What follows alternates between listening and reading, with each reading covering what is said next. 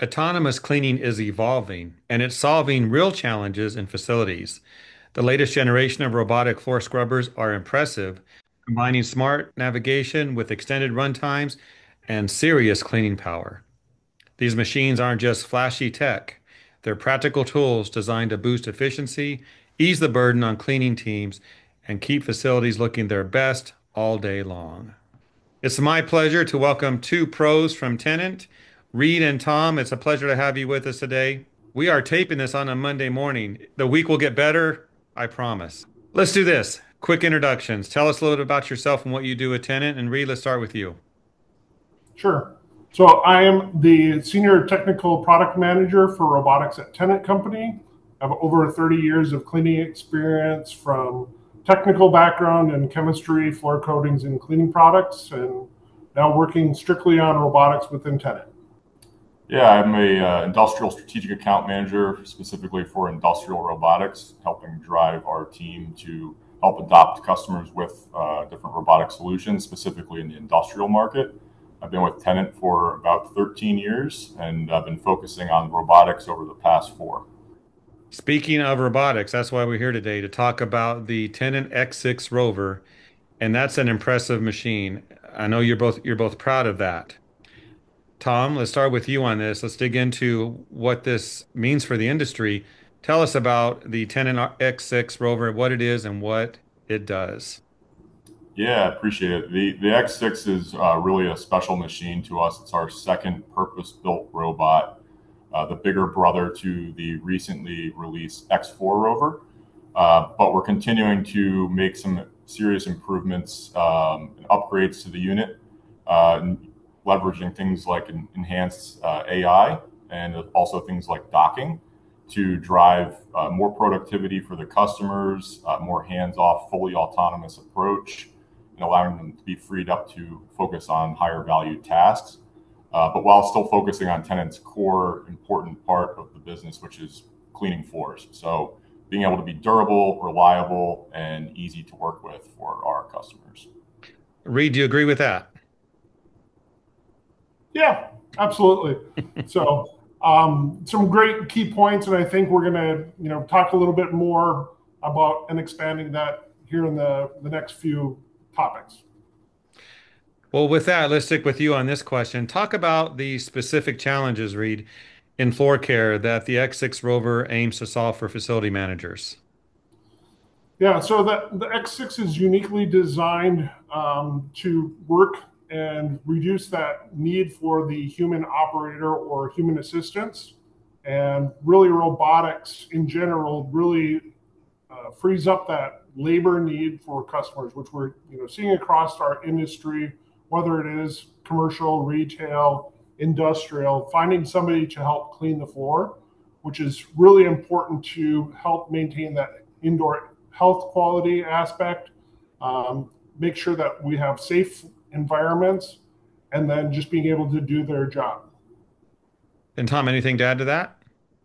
Yeah, I think one of the biggest challenges in the industry is finding repeatable quality work. So being able to make sure the task gets done correctly every single time, and that sometimes people have issues come up and they can't make it to work. The robot's going to be there every single time. It's going to do the job the exact same way every single time, and it's going to be consistent and repeatable, which allows us and our customers to rely on it. Appreciate that. Tom, let's stick with you on this. Let's talk about the different types of facilities that your product, your innovation will help. Let's focus on the industrial component of this. Can you walk us through a typical cleaning cycle and highlight what makes it more efficient than traditional methods? Yeah, absolutely. The beautiful thing with the X6 rover added with the XC1 charge dock station is that it really allows us to have long periods of autonomous runtime for our customers. So an operator might come in and the robot has already been cleaning for up to 4 hours continuously. So it could be running from 2 a.m. to 6 a.m. in the morning and automatically go back at that point and dock itself and charge. And then once an operator would come in, they would do a dump and fill cycle, check the machine, make sure everything's good to go. And then the machine can be back out cleaning for another full 4 hours of autonomous runtime. So we're looking at one manual interaction over the course of an entire shift, which really frees up the labor to focus on those important tasks. And Reed, I know you focus your work on the commercial sector. Can you talk about some of the same points, but in that application? Yeah. So really in the commercial aspect, I'll focus on the ease of maintenance or the ease of use of the machine. So typical cleaning cycle, if we're starting off with a clean machine, solution tank is full, recovery tank is empty, good brushes, good squeegees. Being able to run that machine in the commercial environments and making sure that it's easy to use from an operator perspective of sort of hit and play on the robot going, and then coming back and the routes are done, right? So opening the operators to then multitask in other areas of cleaning restrooms, maintaining something else, dusting, cleaning windows, really freeing that labor that they're struggling, like Tom mentioned before, of showing up every single day, or they're just on a route schedule if you're a BSC, for example, making sure and freeing up that labor. I think every single person has seen a robotic floor machine somewhere in their lives, and it's impressive and amazing when they just run around doing their thing.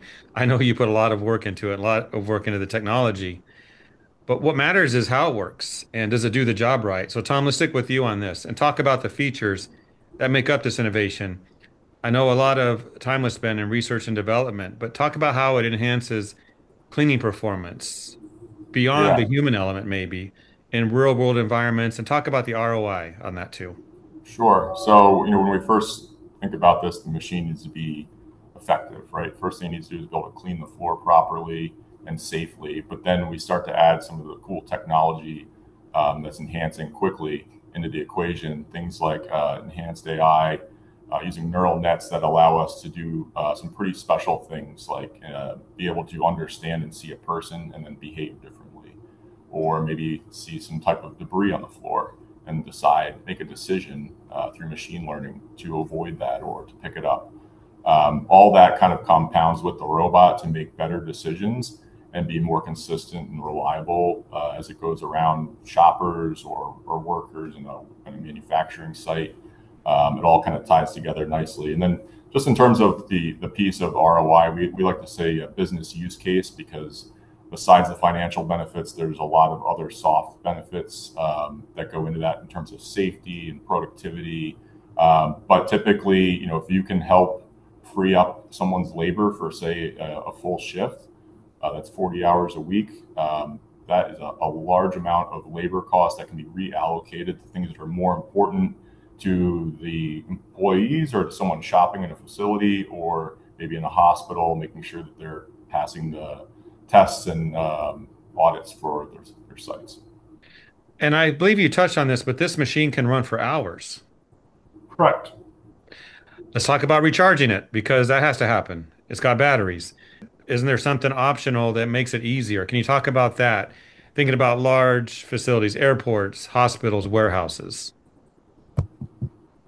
Yeah, as we start to figure out ways to help our customers be more productive with their time, the XC1 charging dock station has really become a big key component to this across all the different industries. It allows us to enable things like when operators maybe forget to plug the machine at the end of the day, and now the whole second shift or the next day is faced with challenges. We eliminate that for the customer, but ultimately we free up the ability to be significantly more productive. It allows us to schedule tasks, enables to set the robot out autonomously by itself.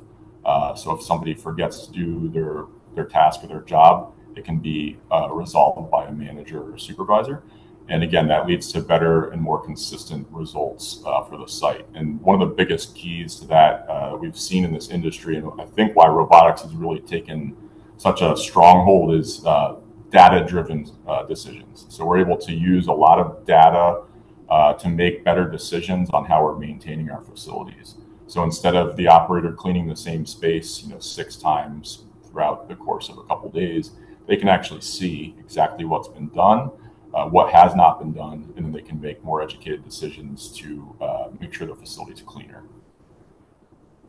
So how does that data transfer to the user to give them that information? Yeah, so a couple of different ways that we provide data is through weekly reports or reporting to managers, supervisors, which is a use report. We also have our Tennant Robotics app where you can view the data on your app. You can have the machine do various tasks as well. You have training videos available to you. Really making sure and driving that use of the machine and making it, again, it easier. But as Tom mentioned, it's difficult to know whether or not the machine is being used or not. Typically, we would say, oh, what does the hour meter on the machine say to determine are the tasks being done, right? Just sort of an old school way of saying, and before we even had hour meters on machines, it was sort of a guess.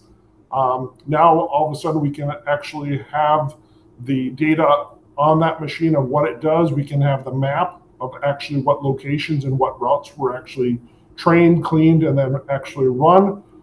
Just again, providing a better proof of clean or proof of performance. Good to hear. And the app aspect, I like that. Being able to see the data and use it at any time. I want to talk about this question because some watching this program, they might be impressed with the X6 rover, but they also might say, I'm hesitant to adopt this to my facility. Maybe they think it's too expensive. They think the challenges are too great, the training, whatever it is. What would you say to those who are hesitant to jump in and embrace autonomous cleaning? Yeah, it's a big shift for the industry to make a jump to robotics or autonomy. And first I would say talk to somebody that's done it already. Find out. We've got plenty of customers that have gone down the journey, and they can explain exactly why it makes sense and all the benefits you get out of it. And then just understanding how it can benefit the facility. Reach out to Tennant and see one for yourself. Have a local account manager bring one out to your facility. Let it run around, understand what the benefits are for the facility, just besides labor. Labor, like Reed said, is just one small part of it. And the more you can see it and understand how it can impact the business, it ultimately becomes almost a no-brainer. And Reed, do you at times hear this same question that I'm just not sure if I should? Yeah, as Tom mentioned, we have multiple different customers in different areas of industrial, retail, healthcare, education. A lot of the customers are very happy within their industry to share their story. So, you have these champions and these leaders in different groups and associations within the cleaning industry, ISSA being one of them, that really like to be the champion or like to share their opportunities because their peers are going through the same struggles that they were going through. So they understand from an education perspective of what they're going through and say, hey, robotics did this for me. Or, hey, when you talk to robotics, make sure it does this or this. Make sure you're asking the manufacturers, do they have this kind of support? How are they going to service the machine when the machine breaks down or you need support?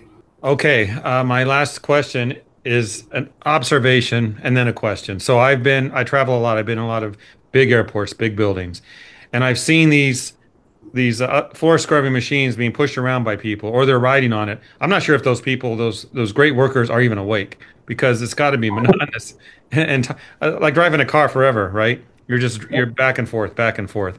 My question, in today's world of tech, does it even make sense to have people doing that type of work when your machines will do it and they could do something else? When you see this yourself, when you travel and you see these buildings, what are you thinking? And Tom, let's start with you.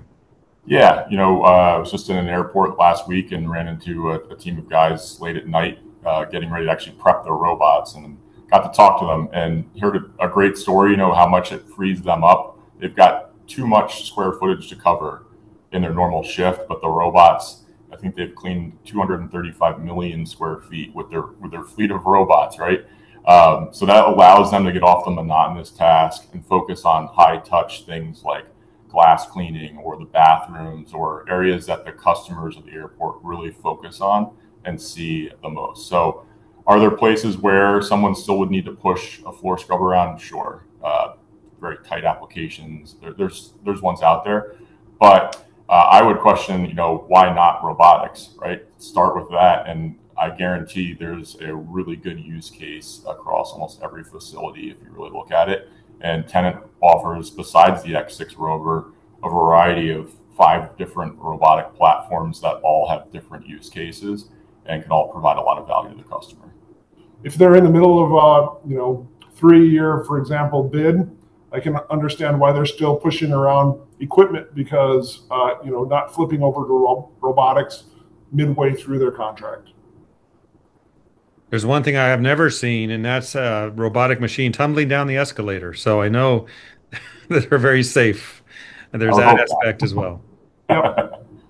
Yeah, and that's another thing too, is to bring up the safety piece of it. One, it's important that people feel safe around our robots. So there's a lot of certifications out there now that exist that ensure that the machines are safe to be operating in and around people and shoppers and employees.